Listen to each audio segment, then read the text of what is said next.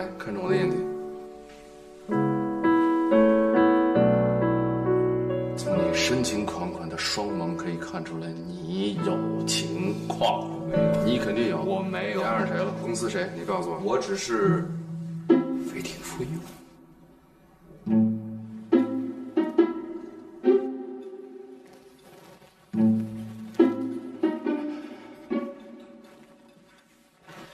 起立。啊，你刚才不是让我签什么文件吗？我行了，文件给我就。我拿下你了。让我签吗？你签，那我去取去。我去。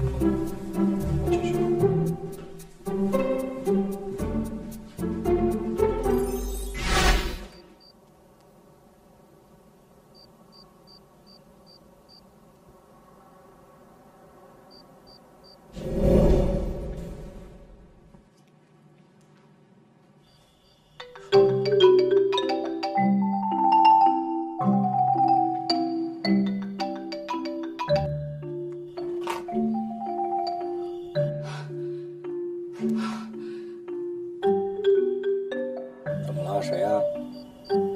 广告。那爸，我再坐一会儿就撤了，您早点睡。挺晚了。你说你这孩子在家住得好好的，非得去住公寓，你是不是嫌弃我这老头啊？没有，我就是一人住习惯了。哎，您有多想？这还有爸，这个以后啊，您别老把我跟苏子摆在一起，什么门当户对，我们俩是门不当户不对，驴唇也不对马嘴。你瞧你这孩子，怎么了？我记得小的时候，那苏珊跑到哪你是追到哪，现在怎么老躲着人家呢？爸，小的时候是我走到哪儿，苏三追到哪儿，而且小的时候她是妹妹，我对她是一种保护。谁知道现在非要嫁给我？为什么呀？男大当婚，女大当嫁，婚姻的事你也该考虑考虑了。我就觉得苏珊是你一个不错的结婚对象。爸，婚姻不是合适就能在一起，婚姻首先要彼此喜欢、欣赏、爱。好，我们俩都没有。那你说，你爱上谁了？你喜欢谁？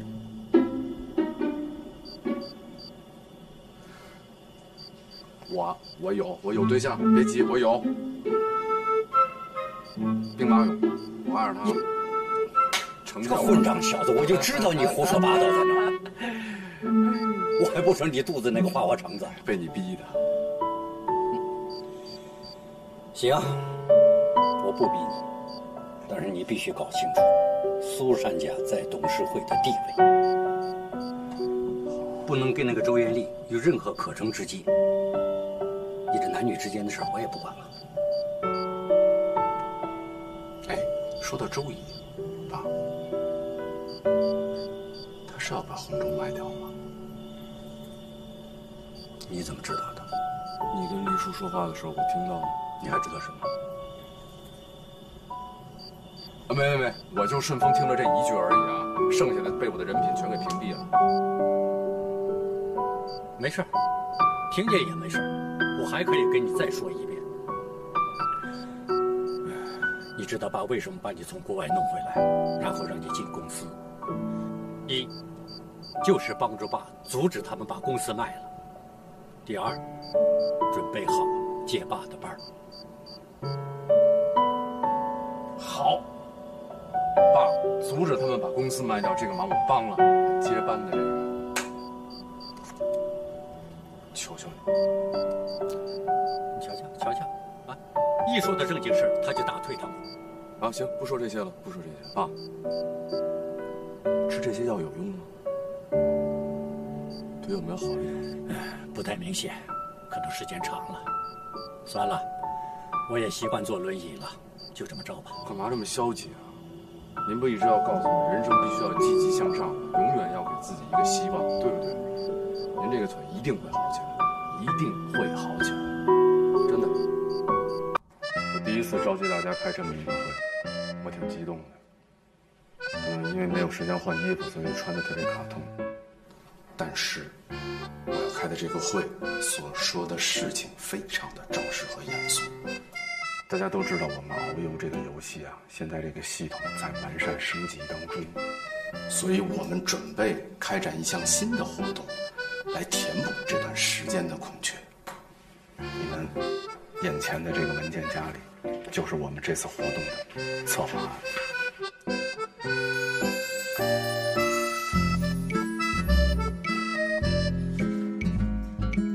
我们的工作一共有3项，第一项，宣传模式，同以前是一样的，还是要占据各大媒体网站，这个力度只能更大，不能削弱。就此我就不多讲了。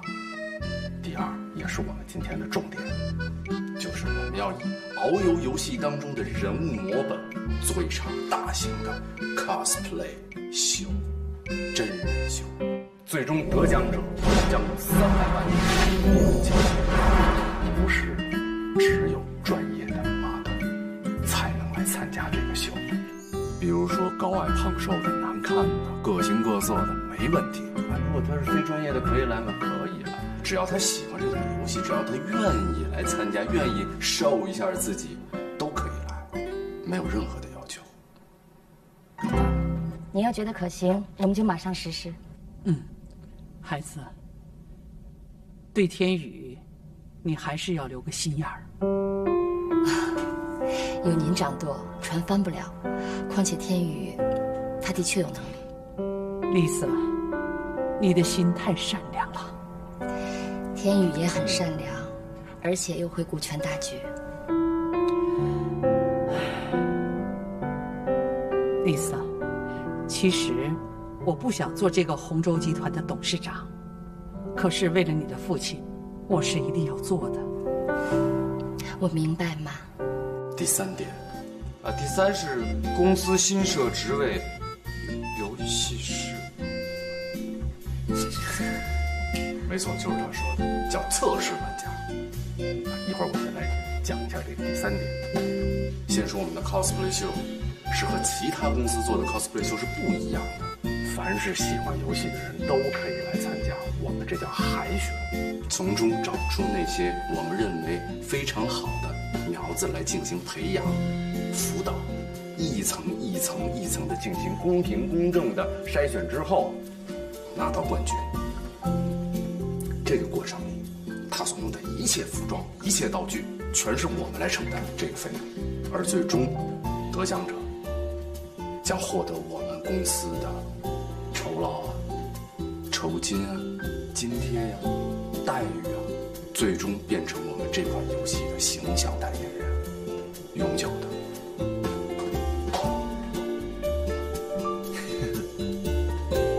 接下来我将要给大家讲的是第3项，测试玩家。测试玩家这个项目呢，暂时是由人事部还有技术部2个部门现在在商讨当中，具体怎么来操作，我们要根据他们给的方案，然后再进行。我们的重点在这个秀上。看一下。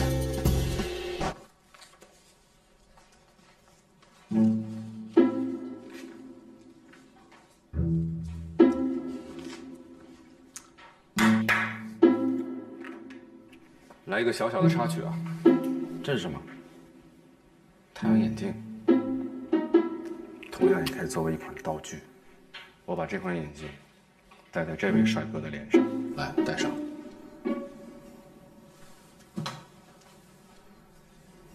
我们想象一下，他可以是谁？想象不到。人类失去联想，世界将会怎样？要想象啊，要改啊。像不像 James Bond？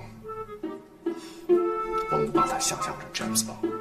现在你就从那个地方走到我这个地方，走一个 James Bond 的步伐。Come on。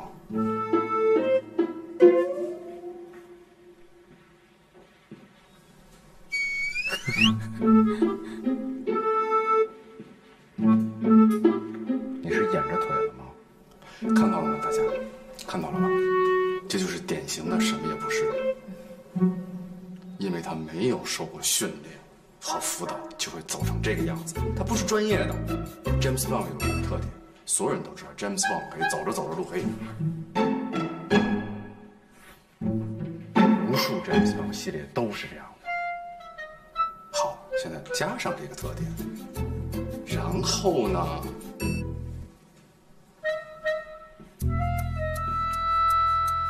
枪。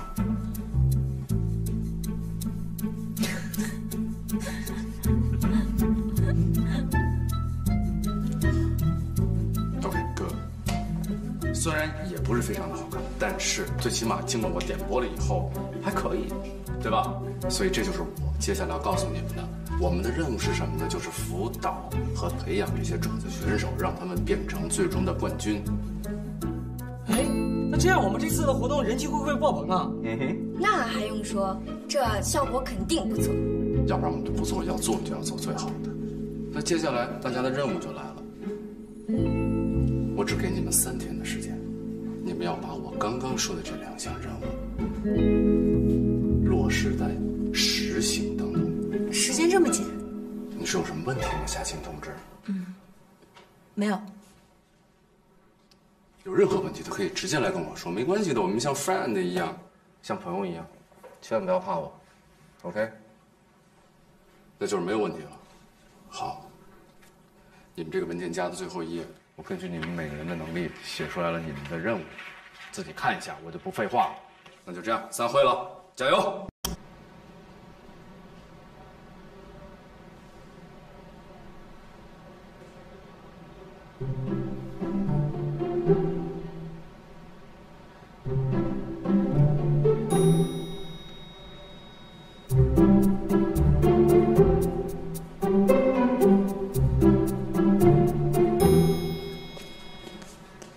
跟着我干嘛？还离我那么近，我往后退一步。后退。为什么要跟着我？我就是想问问乔总，怎么不给我安排工作？你最擅长的就是在我背后放冷箭。我怎么敢给你安排工作呀？我害怕。算了，看来你这心眼儿小，用显微镜都看不清。不是看着苏珊可怜，我想帮帮她吗？那你在背后捅我刀子？你是没看见她当时可怜的那样，真的，我瞬间觉得你特别的不是什么好东西，所以我就把这事儿告诉你爸，黑了你一下，黑你的主子，是吧？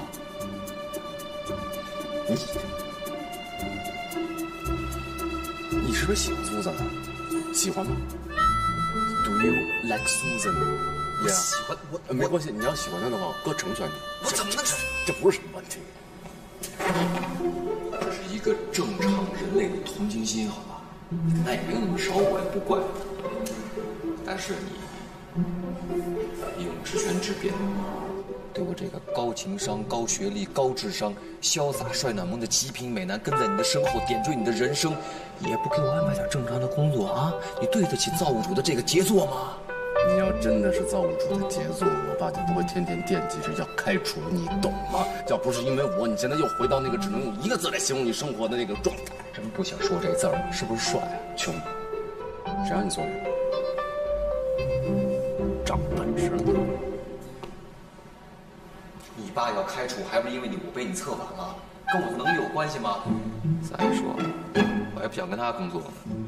但是，我相信是我太傻太天真。是我傻，我天真。我把你想成250，但实际上你不是，你就是个500，懂吗？你的意思说我是人精呗？人精你还真不是，你这小妖精。别挑逗我，讨厌！我还真没看错。这千里马常有，这伯乐也常有啊。真是气死我了！我觉得我掉坑里了。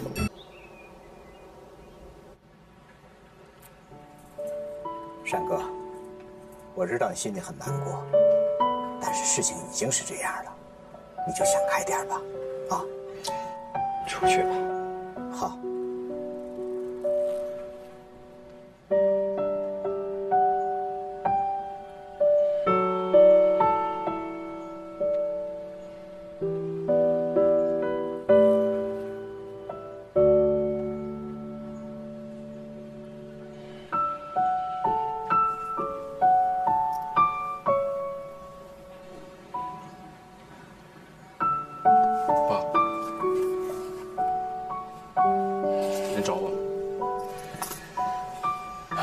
是啊，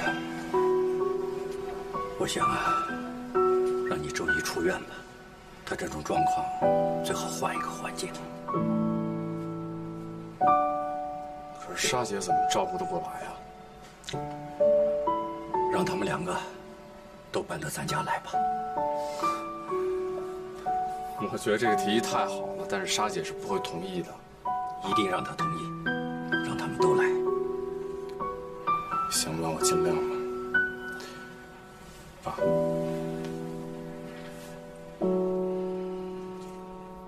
别嫌我太矫情，有些事儿我确实想不明白。您看啊，宋总监死了，周一出事儿了，时间离得很近，又刚好在这个节骨眼上，是不是有什么问题啊？我的意思是说，会不会是有什么阴谋？什么阴谋啊？我不知道啊，我就是觉得。陈静不是说了吗？那叫过劳病。啊？你要说是阴谋，那所有企业家的那些高管们都有可能面临着过劳死的危险。那是不是他们都处在一种很大的阴谋之中？是，爸，这些我都想过，但是你最起码你得有个前兆吧。沙姐说了，而周一在之前什么事儿都没有，年年体检，身体健康，怎么就突然间啊？最多是有个小头疼了，那也不至于老年痴呆吧？不，为什么呢？这事儿要问只有问你周一去。问周一啊，好啊。哎，这是什么吧？出去。好吧，别太难过啊。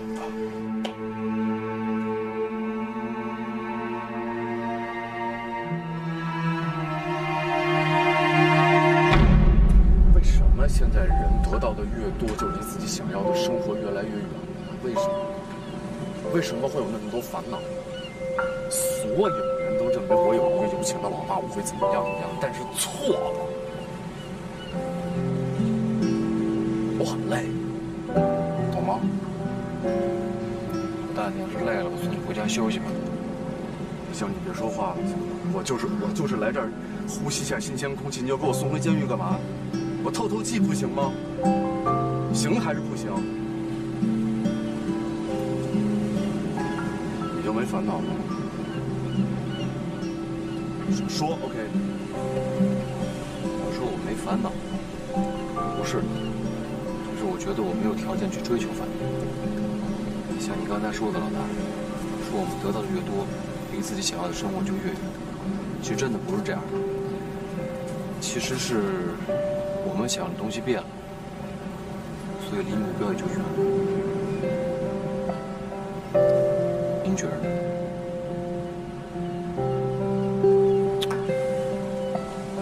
没想到啊，这正是我所想的，懂了。人啊，就要有喜怒哀乐，像我一样，别学那低堂哥，那是什么呀？看着跟机器人似的，给他输入个程序，然后就直接执行了。什么？你说那样能有女朋友吗？你怎么不交个女朋友呢？我给你介绍一个。别拿我开玩笑了，老大。那你给我介绍一个。我觉得我需要交个女朋友。苏珊吗？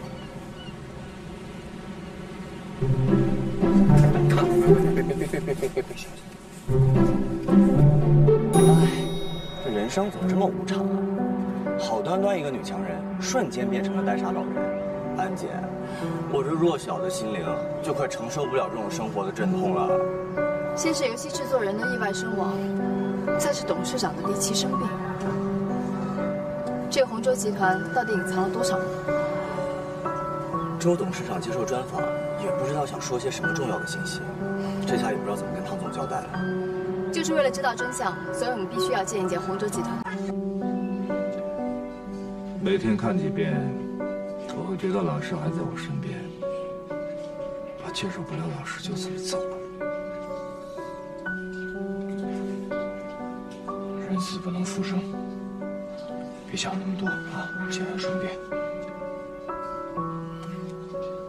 谢谢。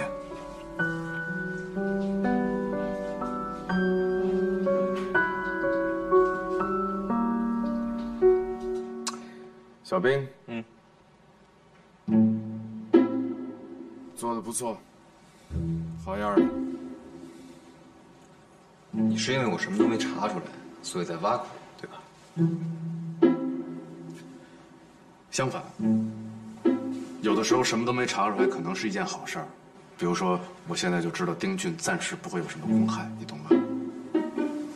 我看着他声泪俱下的对我倾诉他对宋总监的不舍的时候啊，我真的挺难过。我觉得他应该是一个知恩图报、念旧情。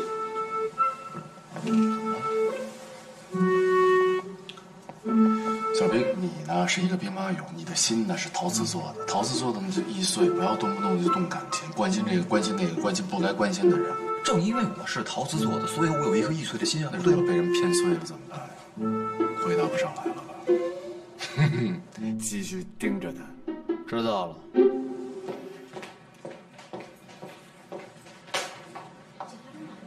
不是去参与现场了吗？怎么去帮忙的？灰头土脸的。长宗村改造现场，发生摩擦了？可不是。谈谈看吧。真希望这样的事永远别再发生。哎，我在路上已经把照片传回来了，你们没看吗？来来，过来看。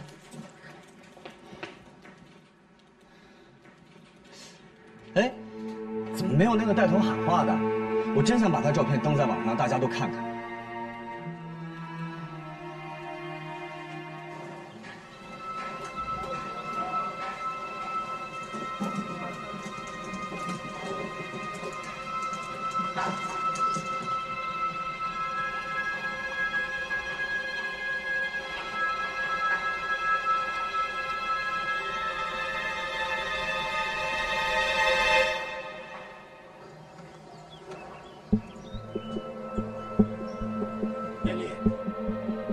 你是谁？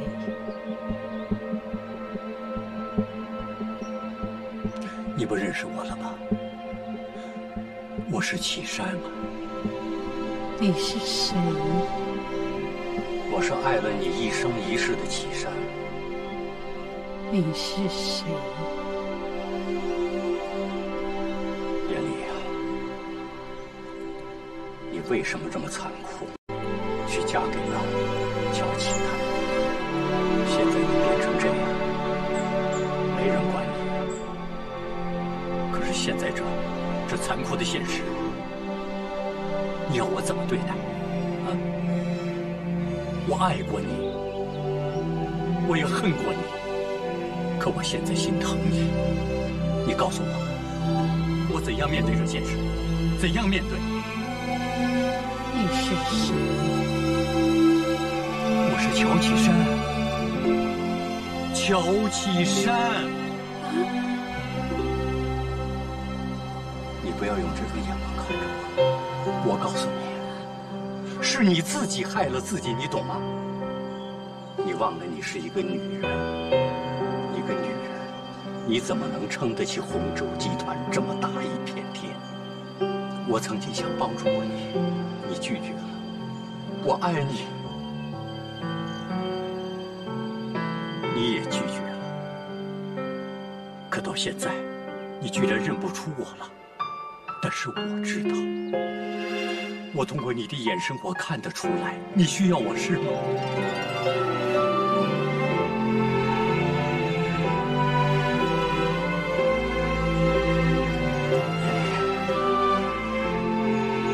此时此刻，我的心都要碎了。放心，我永远跟你在一起，好吗？你是谁？我是乔启山。乔启山，你不认识吗？不，严厉，不怕，咱不怕啊！真的。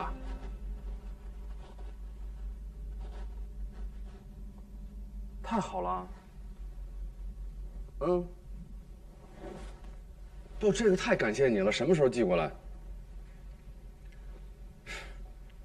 还有就是你上次教我的那个按摩方法，我已经给老爷子试过了，特别管用，我觉得。你放心，只要老爷子能站起来，我一定重谢你。就这样，拜拜。谢谢，拜拜。嗯，什么事儿那么开心呀？干嘛呢？乔总，吓死我了！老爷子腿能站起来了，你说我能不开心吗？我有特效药。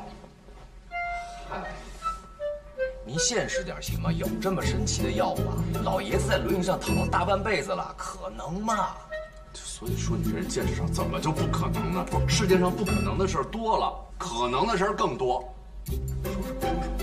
说。首先，我这个朋友很靠谱，就是一种很神奇的药。我跟你说，你也不懂。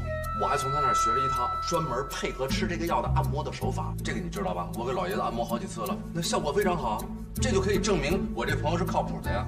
不管怎么样，这个药是一定会成功的，我一定要亲眼看见老爷子站起来，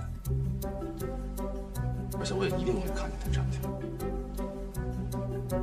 乔总，咱们先甭管这药到最后疗效怎么样，你有这份孝心，太棒了。不说我了，说说你吧。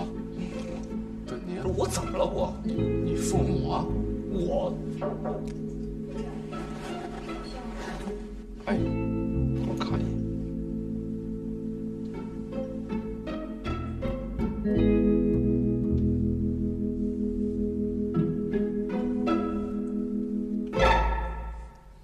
啊，都签名了，好极了，好极了。好，你辛苦了啊！好，就这样。太好了，这回车前户补，不会再闹事了，工程可以如期进行。陈院长，你说，其实我不必来这么一趟。你也知道我在洪州的事儿特别的多，我也特别忙，每天我也不是个闲人。但是我爸非让我来一趟，他不放心。因为他很关注这个项目，他特别不想听到任何的负面消息，你懂的。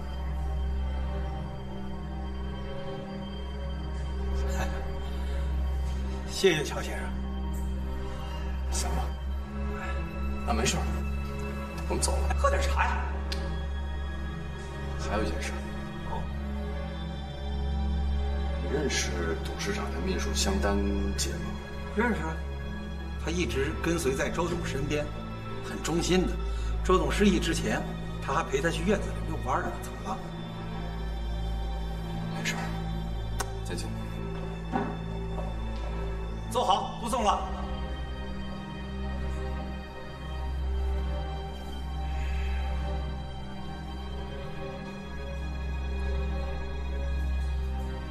听着，把城中村办公室外边闹事的人都给打扫了，你懂的。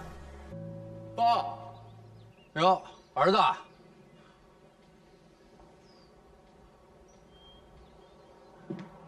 给，此时是不是特别想喝一个冰椰子？想，哎呦，都说女儿是母亲的小棉袄，我要说啊，儿子是父亲的清凉衣。正想着他呢。心有灵犀吧？特想喝这个吧？哎，真好。哎，公司没事啊？你们怎么回来了？乔总不是回来做您的清凉衣来了吗？谢谢。给我。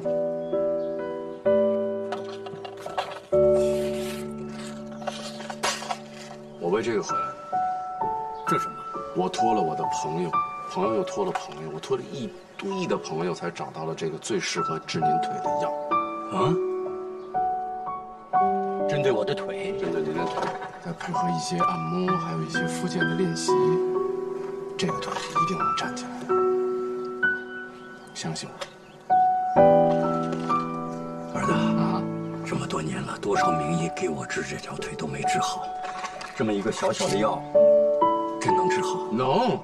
就算您不相信这个药，您相信我呀。您不相信我，你也得相信您这个腿能够站起来，对不对？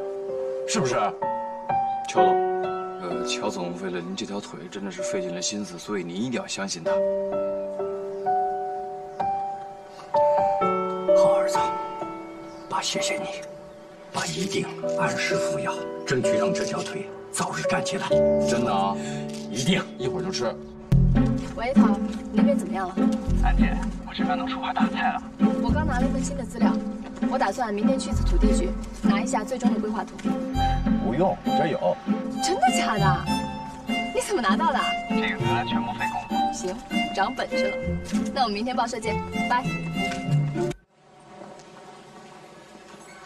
你看什么呢？我看你在看，你知道我在看什么吗？不知道。哼。哎，老大，刚才提到香丹秘书，他是不是又成了你的新的嫌疑人啊？你不要老把嫌疑人挂在嘴上，我求求你了，你又不是警察。哎，你还真别说，我觉得我有当警察的潜质。虽然说我们什么都没查出来啊，但是我现在觉得我像柯南附身一样，我充满斗志。论幼稚，柯南比不过你。是吗？我哪儿幼稚了？我除了我长得娃娃脸一点，你除了你长得以外，你剩下的都幼稚。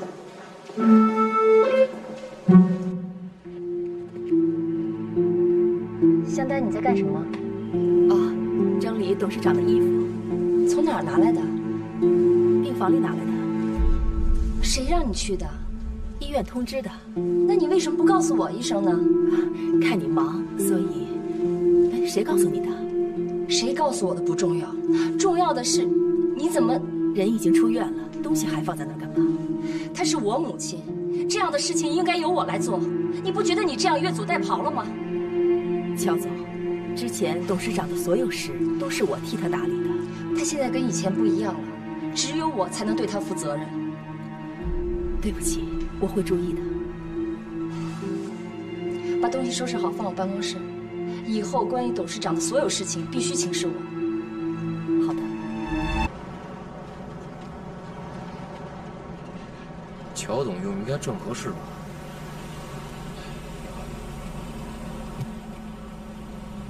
哎，老大，你怎么来这儿了？你怎么在这儿？哦，我来买个东西。买了什么呀？拐杖。啊，棒棒。拐杖，就是个棒棒吗？就是长得像棒棒的拐杖。给谁买的呀？给我一朋友。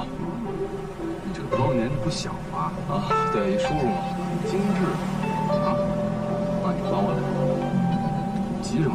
还我！我给你啊！这你给我，别抢，我给你。给我。啊，我给你，我给你。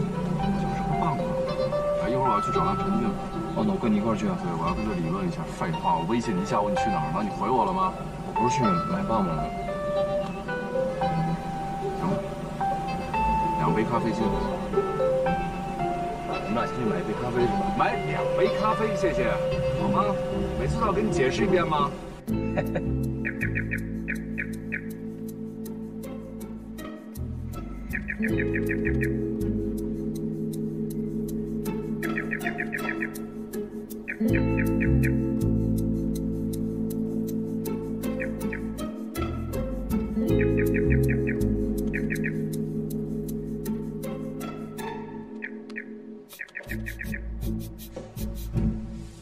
是在玩 Candy Crush 呢，还是在玩 Dota？ 哎呀，哎呦，天宇来了，哎，来的正好，我这儿沏着灵隐寺后山的明前茶，很贵的，一定要尝一尝，一定要尝一尝。不必了，我们时代不同了，我们就喝这个。很难得的，很贵的，还是要尝尝。我们直接一点吧。什么事儿？你把那些拆迁户的回迁住房安排在了什么垃圾场的旁边，是吗？这个事儿啊，不是一句话2句话说得清楚，那就长话短说呗。那些个拆迁户啊，太贪了，他们和之前的开发商订的合约是原址同面积住房，作为新房的交换。我来开发之后呢，虽然不能让他们在原址居住，但是我同意给他们2倍的新房面积作为交换条件。2倍好高啊！不过是在垃圾场的旁边，换了你会去住吗？我不会，你呢？我也不会，你会吗？垃圾场旁边怎么了？那也是经过合法的审批的住宅呀。既然是合法审批，从科学意义上说，那是可以居住的。这些人呐，即使给了市政府大楼旁边，都有人闹事儿，拆迁户良莠不齐，什么样人都有。我们呀，自己心里得有定盘性，我们不能听风就是雨，我们更不能随意纵容。我们跟你不走一个路，我们不一样。我年轻时候也挺清高的，喝茶，趁热喝。说实话，我今天心情不是很好，再直接点问吧。我们给你的拆迁回迁安置费很多吧？你干嘛用了？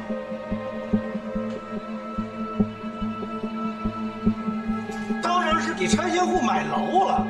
谁白送我一栋楼啊！真是！你想一想再回答行吗？难道就是买在了垃圾场旁边的楼吗？那个楼需要多少钱？我们给了你多少钱？你买那儿的楼，连我们给你的钱的零头都不够，剩下的去哪儿了？需不需要我查一查？查？我的账放那儿，随便查。哟，假的真不了，要真查，说不定还真能查出去。那不如就查一查。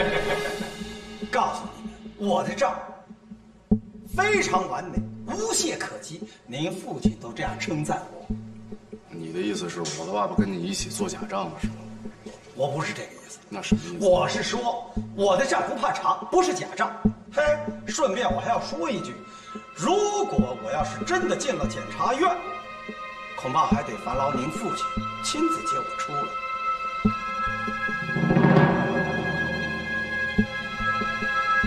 就这一句话，我听得不是很懂，解释一下行吗？你可以这样理解啊，您父亲既然看中了我，选择我作为这个项目的负责人，那我则是能省则省，因为这是您父亲的投资啊。咱们呀，不要因为这点小事就把这个项目给搅黄了、流产了，对您父亲的投资对我都不利。放心，我一定会妥善处理的。你对老人动粗就是你的方式吗？你配当一个院长吗？要不是我亲耳听到，我真不敢相信那是一个院长说出来的话。医生不都是救死扶伤的吗？怎么出了医院就变成刽子手了呢？我不会做这样的事情，不会，误会。我告诉你，我会一直盯着你，只给你2天的时间，你必须找到一个妥善的方式方法来处理这个问题，否则你将不会再有资格接管这个项目，懂吗？一定，我一定妥善处理。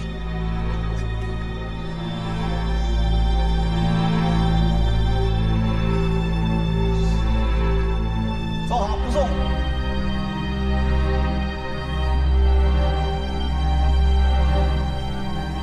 乳臭未干。说谁呢，陈院长？哎呦，黎叔，哎呀，哪个春风把您给吹来了？来，快坐，请喝茶。来，茶是难得的好茶呀。可惜呀，凉了。凉了，给您沏热的。不必了，天宇气呼呼的走了，没喝上茶，我喝合适吗？年轻人不懂得品茶，这很正常。你至于这么计较吗？山哥可是知道你怎么对付年轻人，他特意让我来奉劝你，别让他生气。哎呀，我怎么敢惹乔董生气呀？我已经让刘玉去现场处理了。喝茶吧，哎。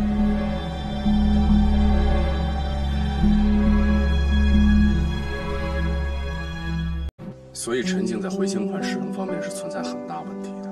你想想，我们给他的价钱是什么价钱？市中心那块地的价钱，结果呢，他给置换成了一个偏远郊区垃圾场旁边房子的价钱，这中间的差价去哪儿了？您想过吗？他用哪儿了吗？就说过了，他就是贪心，他是真的贪心。可他却说是为您在省钱，为我省钱。他是不是这么说的？我什么时候拿过他1分钱？就是啊。不光如此吧，他那几个手下今天对几个拆迁户的老。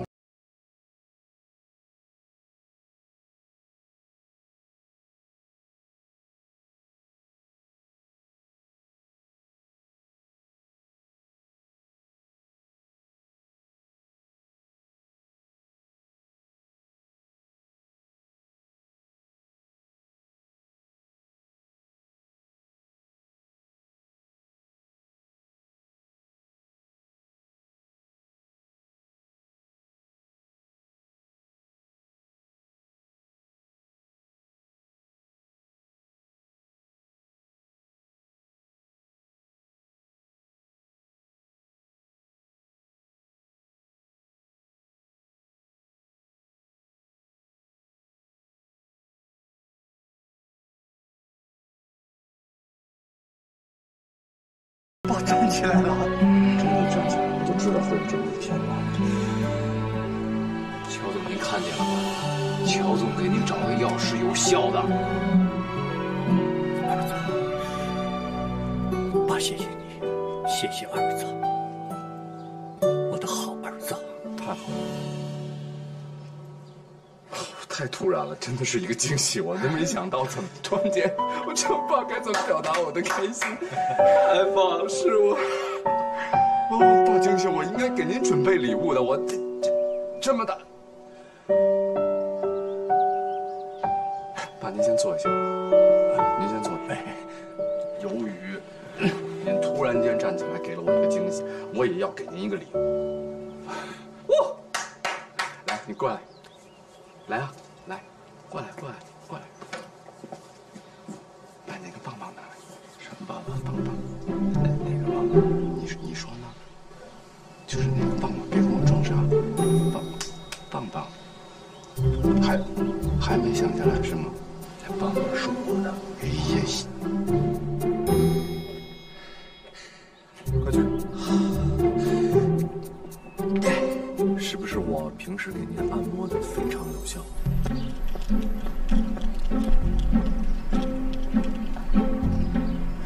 老白，我们又见面喽。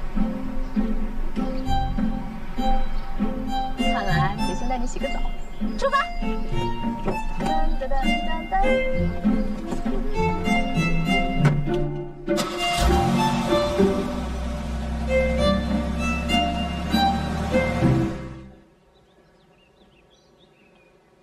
噔噔噔，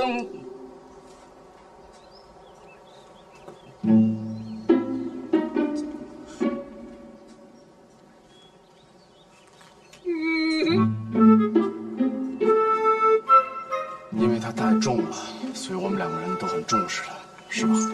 爸，您看，哇，我早就知道有一天您会站起来，所以我挑了很久，对不对？ 小兵，解释一下。啊，对，乔总为您挑选了很久，精心挑选了一根表面上像是一个权杖的拐杖来送给您。好了，你不用说了，爸试一下，试一下，试试手感。慢点。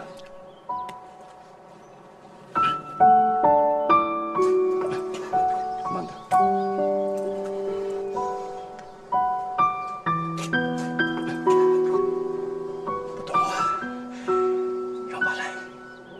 扶着你，哎呀，扶一下干嘛呢？扶谁呢？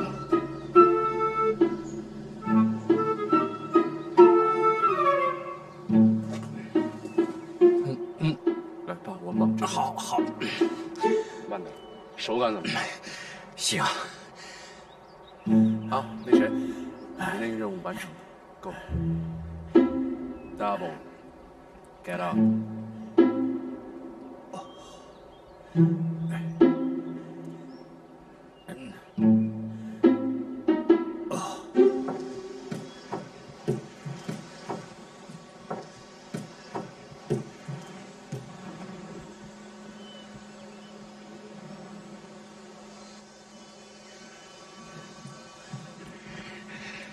艳丽，艳丽，艳丽，艳丽，你看看我，你看看我，我现在站起来了，艳丽，你还会嫌弃我这个裙子吗？你是谁？我是乔其山，我是乔其山。愣了。对牛弹琴，对牛弹琴。艳丽啊，你要是在我身边，怎么可能变成这个样子呢？没想到二叔一直暗恋着董事长。你也这么看吗？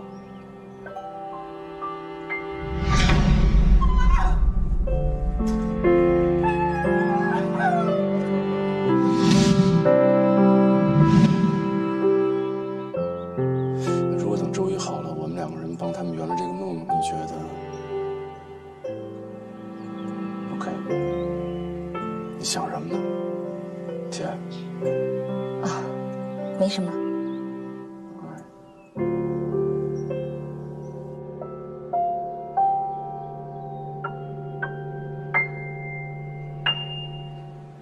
爸，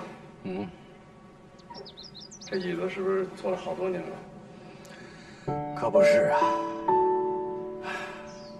您知道现在我有一个什么想法吗？爸知道，我想把它扔了。我早想到了，个臭小子。对了，爸，通过我对您的了解，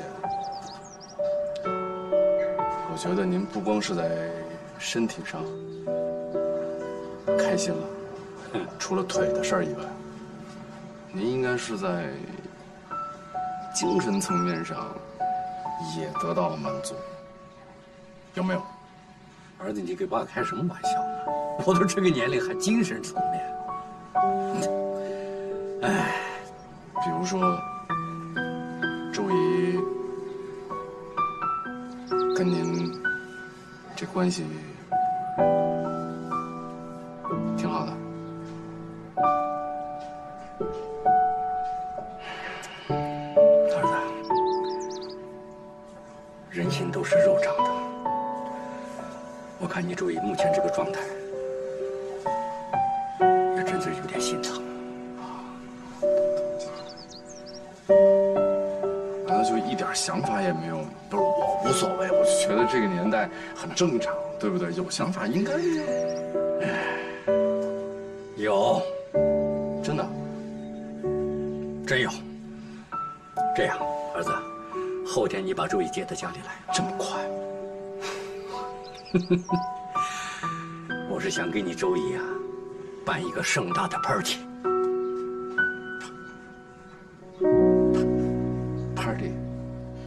二叔，您不知道我妈现在的状态吗？还要举办 party， 您是觉得她做不成董事长，您就没有绊脚石了，所以要庆祝一下是吗？姐，我爸不是这意思，来，别急，你先坐下，坐下。丽莎，你刚才说什么？绊脚石？没说。他说了啊，没说。他说了绊脚石，没说啊。绊脚石，对，我看这个绊脚石，恐怕是你吧？哎，爸，周艳丽啊，退下去了，你就正好近水楼台呗。二叔，你说什么呢？我爸不是这意思，你看，全拧了。我呀，一开始啊，跟你听到这个消息反应是一模一样的啊 ，party， 爸没事儿吧？对吧？我当时也是这么想的，但是后来我又一想，我觉得我爸还是好意，为什么呢？周一个人在那儿多孤单多寂寞，没人跟他说话。办一个 party， 来了一堆朋友亲戚。能跟他说说话，万一他要能记起一些事情来，这不是件好事吗？换位思考一下，对不对？姐，来，喝口水。丽莎，我问你，你妈怎么变成这样的？她都是因为洪州。对，因为洪州，因为她太好强，活活被累病的。如果你平常啊多照顾她，多给她减轻压力，她会变得现在这么痴呆吗？爸，我这都是为了你好。他为你好。还在这指责我。我办个 party， 朋友都来，让他高高兴兴的，有什么不好？真是这样。你在这跟我横眉冷对，没有，像话吗？没有，爸，没有。你看，一家人嘛，对不对？好了，不就办个 party 吗？我们把这个 party 给办好，然后让周一开开心心的就完了，简单吗？就这么一件事而已。OK，all right。没了。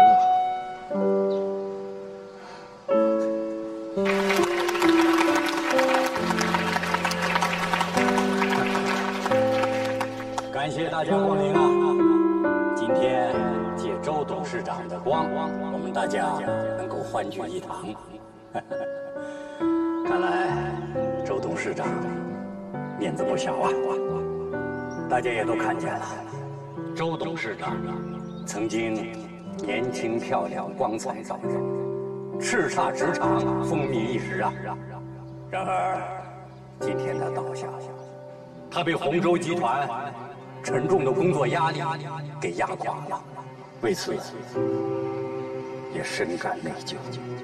我乔某有一个不情之请，我希望在座的各位抽空来多陪陪周董事长，不要让他就这么孤独的老去。在此，我拜托大家了，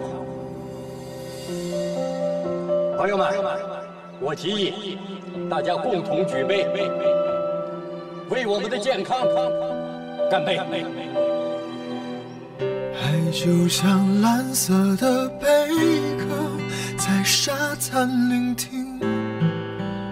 来，各位，让我们大家为周董事长送出我们最真挚的祝福。路过的雨点在闪烁，就像海好好休息。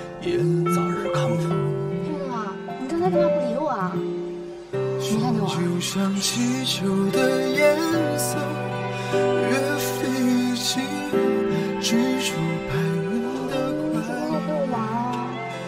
苏三小姐，我要叫你要金属感。哎，我这要说话。忽视着天空海阔。董事长，您多保重身体。你是谁？ I miss you, oh my love, wanna see. I need you.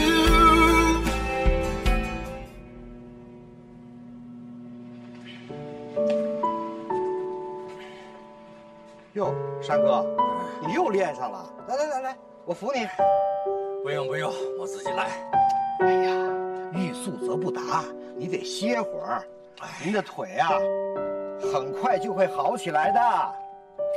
来，坐。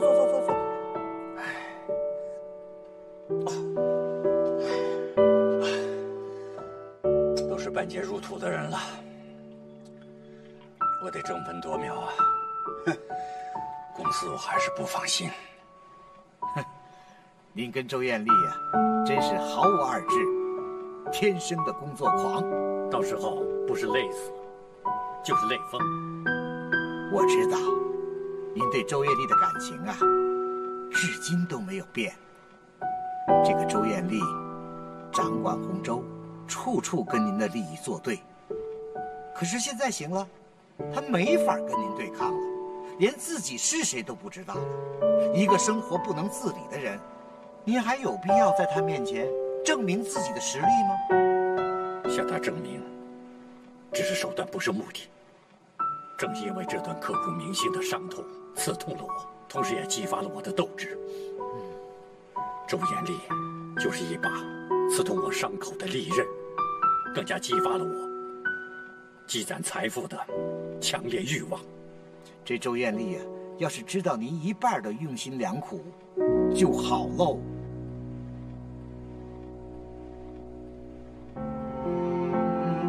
爸爸妈妈爸爸。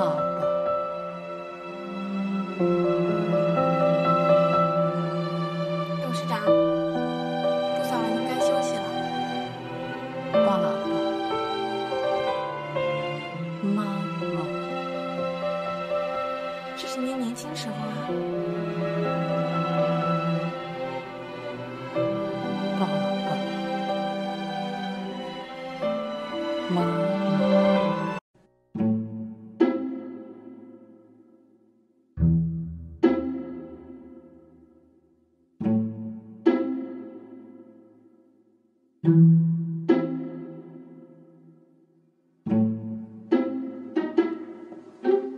哟，干嘛呢，老大？咱们该上班去了，好吧？我跟你说什么来着？藏猫猫，知不知道？阿宇，哎，爸，要走吗？说好了吗？藏猫猫啊，在楼上，你忘了？再来一次，来，重来。藏猫猫。哎呀，多大的人了，还玩捉迷藏呢？赶紧上班去吧。啊，走吧。爸，我今天啊有点私事，我能不能单独行动一次？行，你要去见苏珊啊，就能单独行动。我上班去了，我去上班了，走，不单独上班。去吧。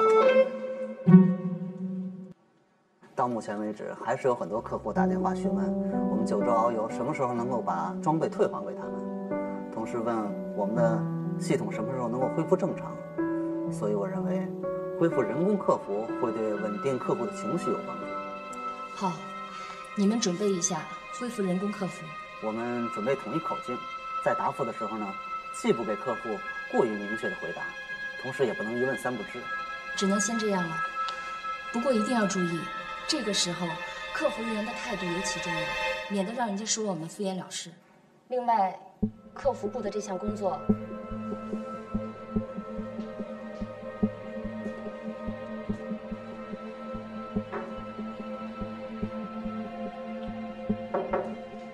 沙姐。哟，乔总监，您来了。丹姐，沙姐呢？她不在，她在会议室开会。哦，那太不巧了。我去给你倒杯咖啡。哎，不用，我也没什么急事，我就在这儿等等他们。那不是有一杯吗？哦，那你随便坐会儿。行。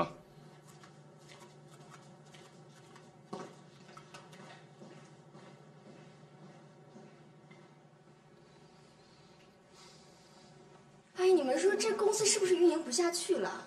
这裁员还先从我们企划部先开始。一定是，我就知道我们从来都不受重视，没想到这次我们这么努力，他还是拿我们开刀。差的总监，快救救我们吧！世上本无事，庸人自有之。是不是 Richard 告诉你什么内幕了？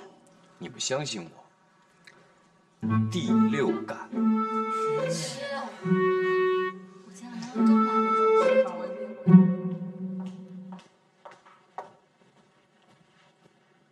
天宇，乔总，干嘛这么正式啊？坐。你的咖啡。我的。你的。谢谢。丹姐拿来。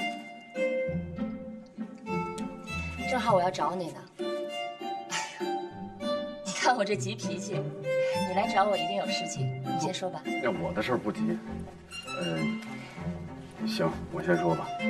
我这也不是什么急事儿，就是咱们那个 cosplay 的比赛，宣传做得太好了，导致来报名的人太多了，多到已经超出我的预算了。当然你放心，我一定会在预算上面缩减再缩减。这不是问题，你算一下大概需要多少，我马上让财会部给你拨款。太好了，没事，我就这事儿。那我说我的事情了啊，是这样啊，自从董事长生病之后呢，公司一直处在一个没有最高管理者的状态下运营，时间一长，这一定会出现问题的。作为公司的 CEO， 我觉得我有责任去担起这个重担。但是我不知道二叔是怎么想的，我想让你帮我问问他。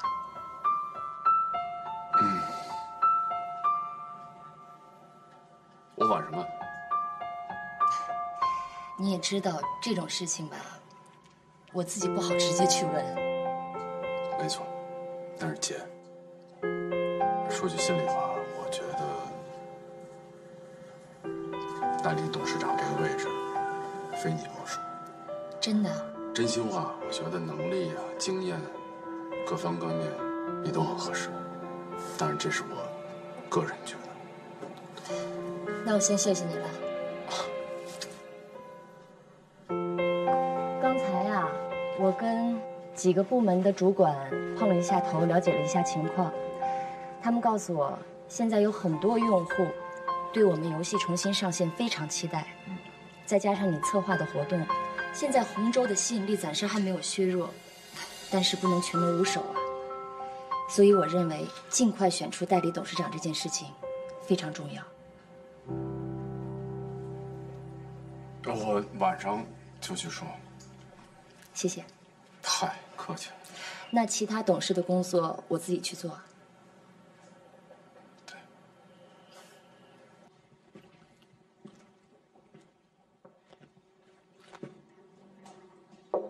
乔总，见。